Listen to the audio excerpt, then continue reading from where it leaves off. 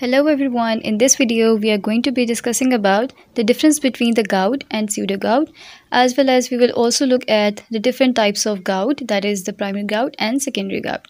So first of all, let us discuss about the difference between the gout and pseudo-gout. So the crystals which are accumulated in case of the gout are the monosodium urate crystals, or which you can also write it as MSU in short.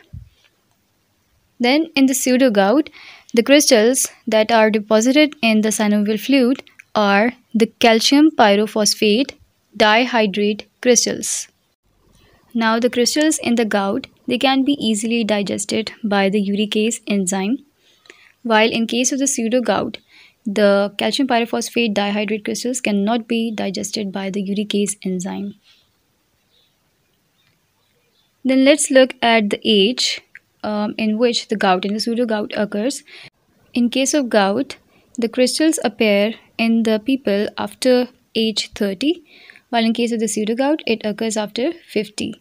If it occurs in the young patients, it would be observed in the hereditary form and could be the form associated with other disorders. Then the gout affects the male more than the females, and the females rarely develop gout after menopause, while the pseudo-gout equally affects the males and the females. Now let's talk about the appearance of the crystals in the polarized light.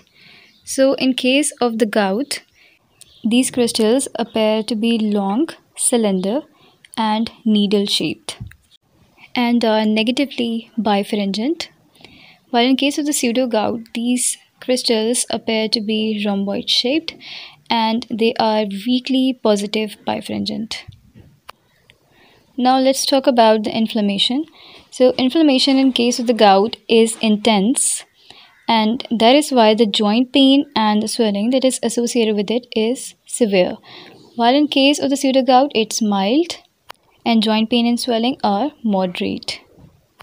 Then in acute presentation, the patient would present with the acute monoarthropathy, and in the case of gout, it usually affects the small joints and most commonly the metatarsophalangeal joint of big toe, while in case of the pseudo-gout, it affects the large joints and especially the knee. Now in the radiographic findings, what we can see is that in the gout, it is presented with the well-defined punched out periarticular erosions, and there is no calcification that can be seen. Soft tissue swelling is also there, but it's not seen until 6 to 12 years after the initial attack.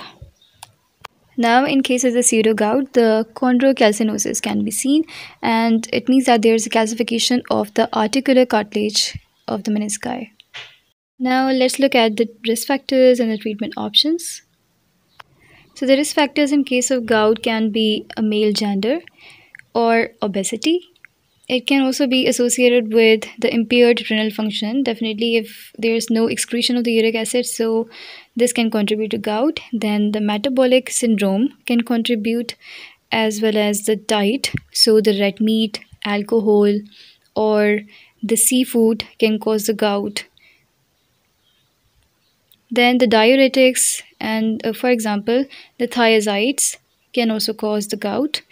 Then it can also be due to the tumor lysis syndrome, as you know that in this case the chemotherapeutic products can cause the lysis of the cells, and the nucleic acid of these lyse cells are broken down to form the uric acid. Now the risk factors of the pseudo-gout includes the elderly people and the hypophosphatemia, or the hyperparathyroidism can also cause a pseudo-gout. Then hemochromatosis, osteoarthritis or the hypermagnesemia, these are all the risk factors. Then in the treatment options, so the first line treatment and the second line treatment, we are going to discuss both of these. So in the first line treatment, we have the NSAIDs for both of these conditions, and in the second line we have the colchicine for both of them. And in the prophylaxis, we can recommend the allopurinol in the case of gout. Now let's look at the types of gout. So as you know, we have the two types of gouts, the primary gout and secondary gout.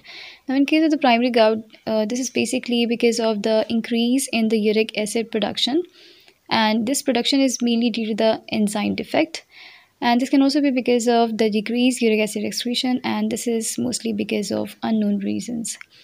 Now, secondary gout is due to some underlying conditions.